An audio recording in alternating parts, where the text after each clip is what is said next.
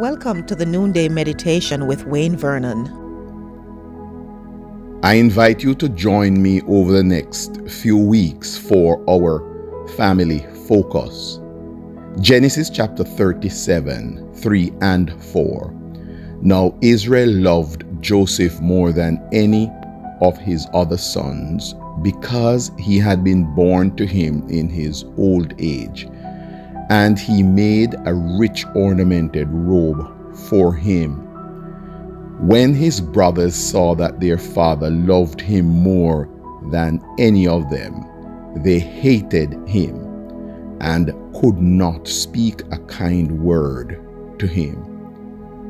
After reading this text, the question that plagued my mind was, what is it that motivated the virulent sibling rivalry that fueled such intense hate, resulting in conspiracy to murder and ultimately in the dastardly act of human trafficking, concealed by lies, deception, collusion, corruption, secrecy, pretense, and cover-up?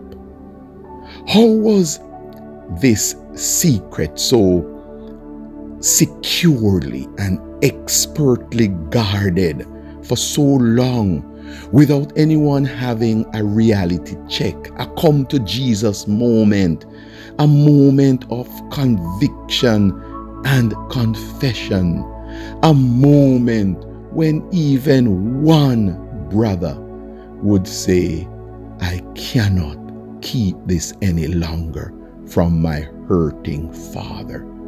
How on earth did these 11 men of faith evade truth and reconciliation while watching their aged father battle the pain of losing his beloved son in such a perceived, horrible, and mysterious way with no sense of closure? I was compelled to circle back a few chapters in order to gain a proper appreciation of the full narrative. Going back to chapter 30 and working my way forward, I was reminded that which manifested itself in the relationship between the brothers existed on both sides of the family, between Jacob and Esau, as well as between Leah and Rachel. This was an embattled family, and from their dysfunctional family life paradigm, Joseph and his brothers learned dysfunctionality among siblings. Having revisited the story, I was immediately reminded of the powerful lyrics of the poem by the late Dorothy Law Nolt, an American writer and family counselor. The poem is "Children Learn What They Live." This was written in 1924. She wrote for a weekly family column in the Torrance Herald in 1954. And her poem on childbearing or child rearing states, if a child lives with criticism, he learns to condemn. If a child lives with hostility, he learns to fight. If a child lives with ridicule, he learns to be shy. If a child lives with shame, he learns to feel guilty. If a child lives with tolerance, he learns to be patient. If a child lives with encouragement, he learns confidence. If a child lives with praise, he learns to appreciate. If a child lives with fairness, he learns justice. If a child lives with security, he learns to have faith.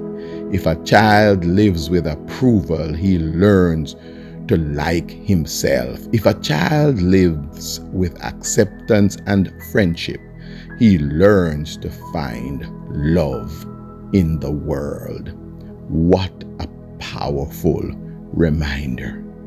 I pray that over the next few days, we will recognize the powerful lesson for family life from the Joseph narrative, and that we will seek to apply them to our lives so that our families may be healthy and whole. Should you need further instructions in these matters, please feel free to text the number 647-696-0422. Should you desire to surrender your life to the Lord Jesus Christ, please text the word salvation to this number as well.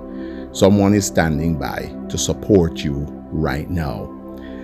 We want to say thanks to all those who came out and supported us at our book promotion in Jamaica at the New Testament Church of God National Convention, the largest English-speaking gathering of the Church of God in the world. And it was an amazing time of fellowship. Thousands of persons converged on the convention center over the weekend. It was amazing. We look forward to seeing you at the General Assembly if you're going to be there in San Antonio, Texas. May the grace of our Lord Jesus Christ be with you all. Amen. Thank you for listening to the Noonday Meditation with Pastor Wayne Vernon. Please forward this study to your friends, your relatives, associates, neighbors, and all those persons in your social network. If you have a prayer request, please feel free to communicate with us, and we will commit to supporting you in prayer. Until we meet again tomorrow, Shalom.